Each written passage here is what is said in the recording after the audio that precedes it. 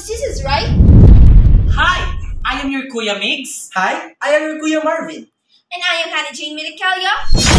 And today, I and my team will assist you on a journey about the world of bacteria and their significance in our ecosystem.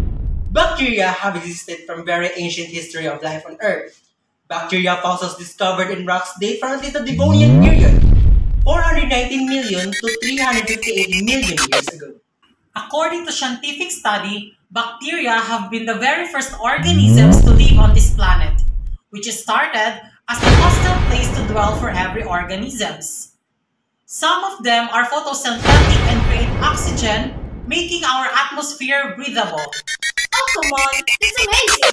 Can you tell me more about them, Kuya Megs and Kuya Marvin? Bacteria belongs to domain Archaea, which is further classified into two categories: Kingdom Archaebacteria and Kingdom Eubacteria. All bacteria are made up of prokaryotic cell, a cell without nucleus and lacks membrane-bounded organelles. They are microscopic organisms and basically exist in three different shapes: Coccus, Spirillus, and Bacillus. As far as I know, bacteria cause virus diseases to humans, isn't it? You're right, honey. Some bacteria cause illnesses and are classified as pathogenic or microbes. Neisseria gonorrhea, chlamydia, ricochet, cholera, and salmonella are examples of pathogenic bacteria.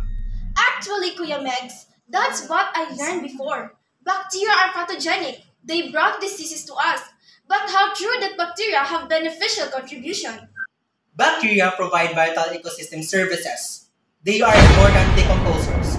They are also needed for the carbon and nitrogen cycles. There are billions of bacteria inside the human intestines.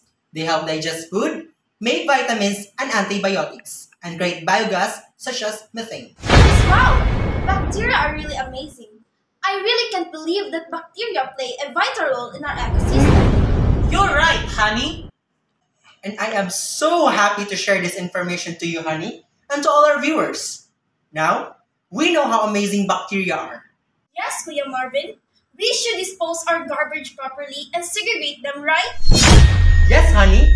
Let's start segregating the garbage in our school. Shall we? Yes, Kuya Marvin. Let's go!